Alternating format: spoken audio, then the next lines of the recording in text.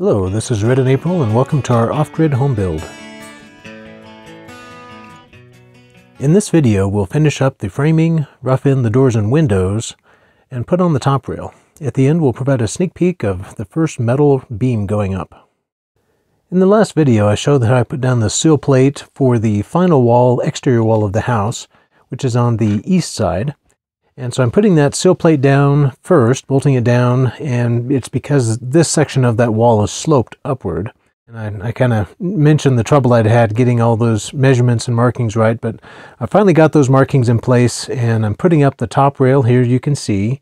And I have one board that was already cut to length that's kind of propping it up in the middle, and then I attach it on the ends. I actually attach a stud to the wall on each side, and then I'm attaching it to that stud on both sides and then in the middle.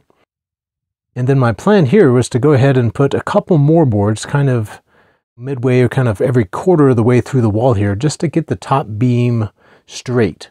And then to verify that, I stretched a string across from one end to the other, put in a couple screws on either side, stretched a string across, and made sure that I was perfectly straight from top to bottom.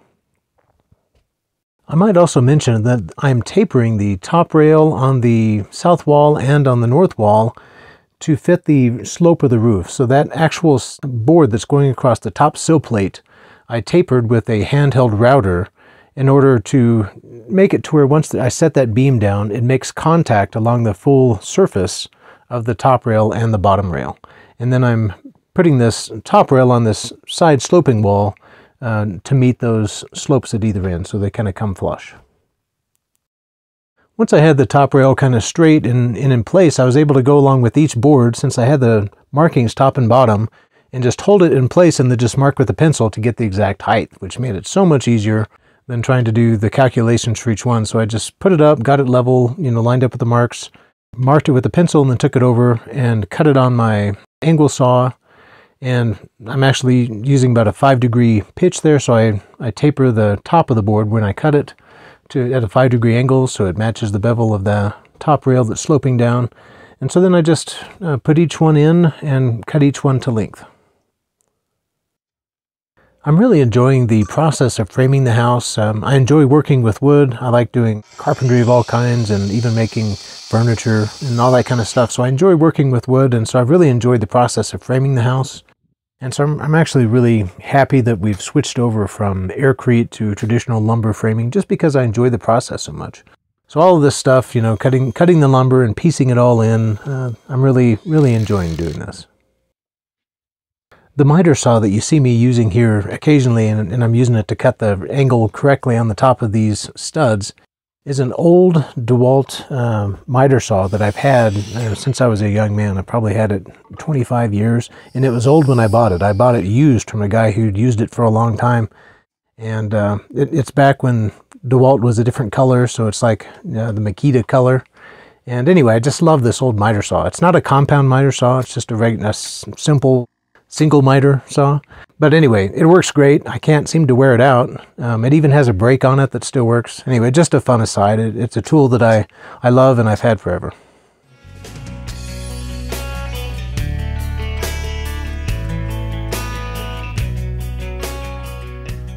Once I'd finished piecing in the studs, I went ahead and put the top rail on this side section and then started rough framing in the windows. I started the rest of the rough end work for the windows and doors on the wall I just finished. That's the master bedroom and master bath side. And so here I am putting in the window for the master bathroom.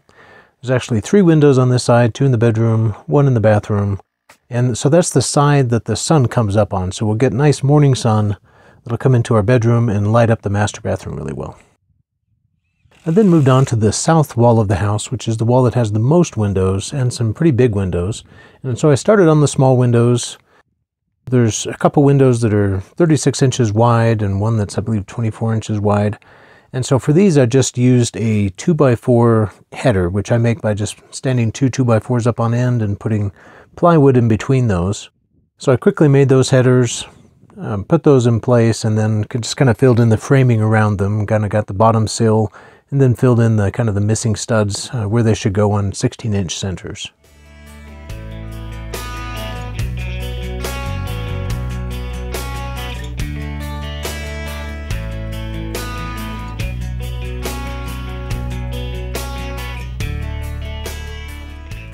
And of course I'm only doing kind of a rough-in framing here. I'll come back and actually line these with 2x6s later. Once I finished those up, I started to work on the beams for the 2 4-foot wide windows and of course the 6-foot wide doors. So for this bigger span, I wanted to do a more of a heavy-duty header, bear, the greater weight that they might be subjected to. And so for the 4-foot wide windows, I decided to go with a 6-inch wood. So basically a 2x6. Two of those stood up on end with plywood in the middle, or OSB actually in the middle. And then for the big span across the door, which is 6 feet, I went ahead and did an 2x8. So even thicker there. I hadn't bought any lumber for these headers specifically, and so I was able to kind of look around and find some old forms that I was able to repurpose for this. So these are forms that we used for the foundation of this house, and I found enough good decently straight pieces that weren't too damaged from water or anything, that they were still actually very sound and in good shape, that I was able to repurpose and reuse for these headers. So I was actually excited to do that. I like the idea of having wood that I used in the forms for the foundation permanently in the structure of the house. So anyway, I found some good boards. They did need a little bit of work, and so I needed to use my hand planer to straighten those out, take out a little bit of cupping and a little bit of twisting.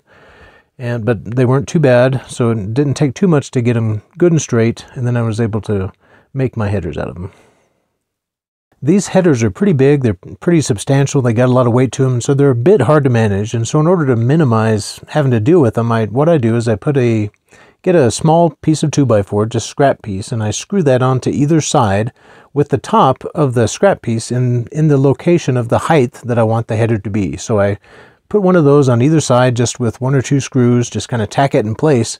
And so then when I lift the header up, I can just rest it on those 2 boards that I've tacked in place. And then I'll just check my level, make sure I'm good. If I need to adjust it, make a little adjustment. And then put some screws in the side to hold the header in place. Of course, I'll come back later with 2x6s that will go from the edge of the header all the way down to the floor and support it in that way. But for now, I just need to hold it in place, and I do that with screws. And actually for the windows, it worked out really good. So all the windows on this side of the house are at the same height. Instead of using, little scrap pieces of wood that I screwed into place, I just cut 2 boards full length from the sill plate at the bottom all the way up to the height of the header. And I just reused those 2 boards that I cut to length and temporarily screwed them into that side stud. And that got me the right height every time without measuring. And that worked out really good. I might mention here too that the reason I'm not putting in those 2x6 boards to kind of finish out the rough opening until later is because it'll be easier if I leave them off for now, put all the sheeting on, and then cut out with the router around the holes for the doors and windows through the sheeting.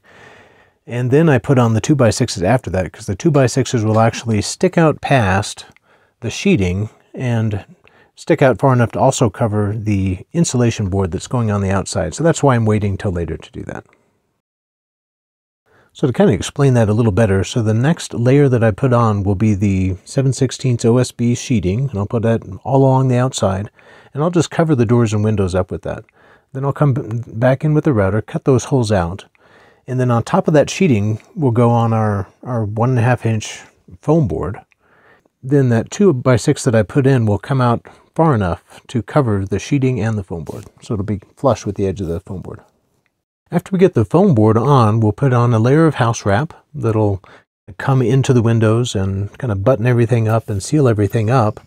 And then on top of that will be furring strips, kind of like purlins, that we'll attach the exterior sheeting to, which will probably be metal.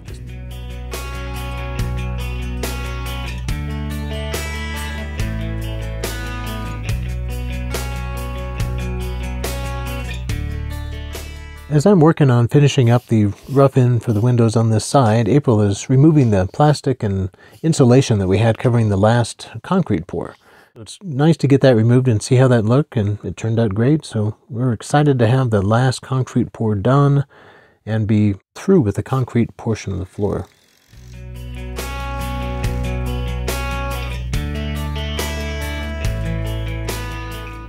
After I finished the roughing in the windows, kind of the next thing was to put on the top rail along the north and south walls. And so the first thing I had to do on the north or the south wall that I just finished the tall wall was to get it totally flat. And so there were a few places where it bowed a little bit. Remember, I was trying to kind of adjust for the footer, which wasn't perfectly level. And so I tried to adjust as I went along, but it wasn't true. And so I had to get up with my hand planer and plane off that top sill plate a little bit just to get it as good as I could get it, as straight as I could possibly get it. So there's a few high spots, and I took off maybe a 1/4 inch in a couple places to get it a little more true along the top. So this top rail I'm putting on is basically just another layer of 2x4 directly on top of the top plate. And so it just gives you a double layer of 2x4, along the top of your framing wall. And when you do that, you try to make sure that the seams don't fall over the seams of the previous layer, that you make sure that the seams between two boards kind of fall in between the two previous boards so that they're offset, and therefore it gives the whole structure more strength and keeps it from wanting to bow in or out. The last wall that needed the top rail was the northern side of the house, which is kind of the low end of the house. And it was originally pretty not straight as well, but I'd already went back in earlier, kind of right after I built the wall, and leveled the top, and I'd put in some spacers, so I'd already done everything I could to make it level and true. So the top rail went on pretty quick. It was just a matter of kind of cutting my boards and getting the seams to offset correctly and getting it nailed into place. It went pretty quickly. That kind of wraps up our framing for now. We're done with the exterior walls, and the next step is to move on to putting on the rafters, which is really exciting. We'll be building our own metal beams ourselves and putting them on. So it's a change of pace here, and we're excited to get moving on to that. The rafters are looking amazing. Excited to show y'all more about that in the next video.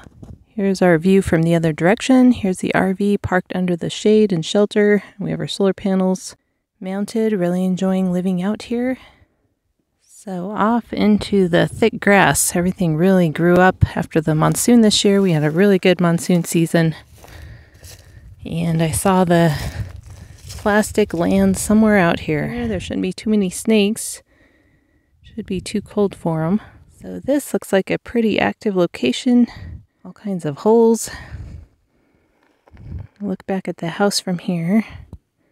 Getting pretty far out, but still haven't found any sign of the plastic. Okay, I think I caught a glimpse of... So there it is. Over here and pick it up. Looks like it's going to be a beautiful sunset.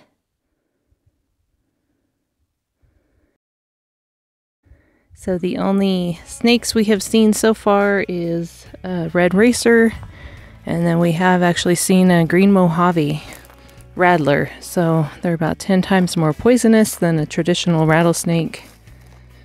So definitely not something you want to mess with.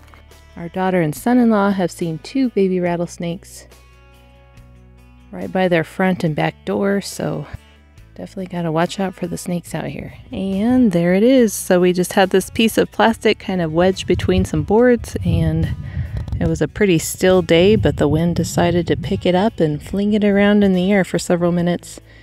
And then it dropped it down here. So here's where it is, compared to the house site. Thank you all so much for watching, and don't forget to like and subscribe.